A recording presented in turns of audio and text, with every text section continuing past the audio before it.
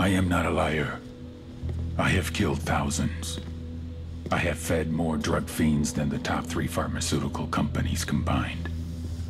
I have stolen children from parents, wives from husbands, wiped out entire generations. But lying, that I have never done. The rest are offenses against humanity. Lying is an offense against yourself. I am the head of the Santa Blanca organization, which you call a cartel. I had a dream.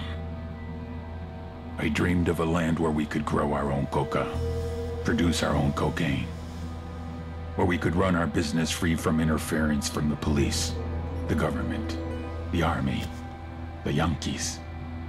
In my dream, a woman's voice asked me, Sueño, mijo, what if you had your own country?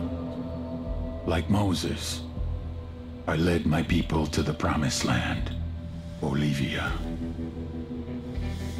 We came here. We bought the coca fields. What we couldn't buy, we took. We bought the police, the military, the judges, the politicians. We were on the verge of becoming the government itself, on the razor's edge from fulfilling my dream.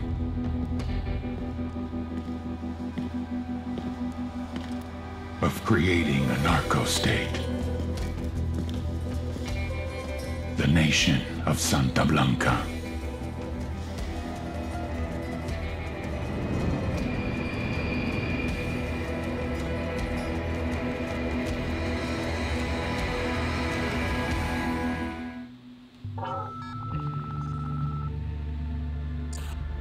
Last week, a crude explosive detonated outside the U.S. Embassy in La Paz, Bolivia.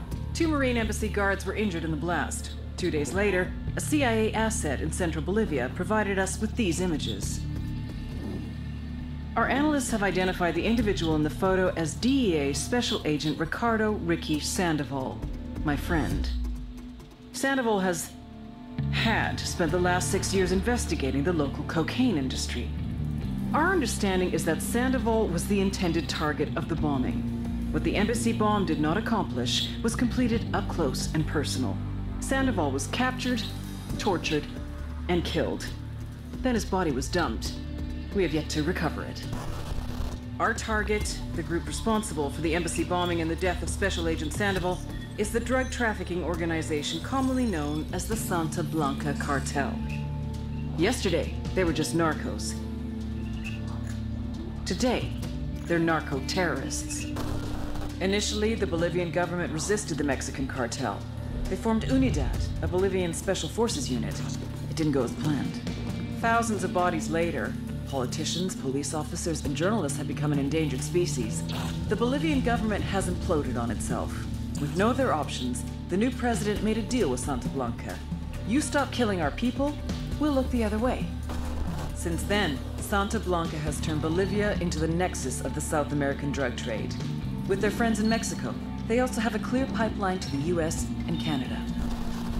The only way to stop Santa Blanca for good is to completely dismantle them, piece by piece. The cartel is organized into 4 operations: production, smuggling, security, and influence. At the top of it all is El Jefe de los Jefes, boss of bosses, El Sueño.